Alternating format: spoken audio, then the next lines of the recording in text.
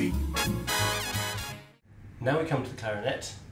We were asked by Lambeth Music Service to produce a clarinet junior instrument with the same thinking behind it as the mini bassoons and the junior oboe, that you make an instrument that's appropriate for that younger child to learn more easily. Here you see a junior clarinet and a full-size clarinet. You can see the complexity of the keywork and also the weight that adds, but also the fact that there are certain keys, you see one around the back here, that cross across the joints, which are quite easy for a child to damage when they're in those early stages when they're putting an instrument together. Here's a junior clarinet. One of the key points for the clarinet, as well as just reducing weight and complexity, is the whole question of the mouthpiece and fitting the reed at the top.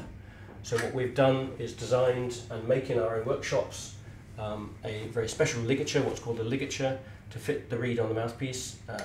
All you do is put the reed in, do it up, and you're playing straight away, which is absolutely important because you don't want the child getting frustrated by the complexity of having to put on the reed through the very complicated ligature that you have on the standard clarinet. For a professional it's fine, for a child it's frustrating, and that can inhibit their access to music.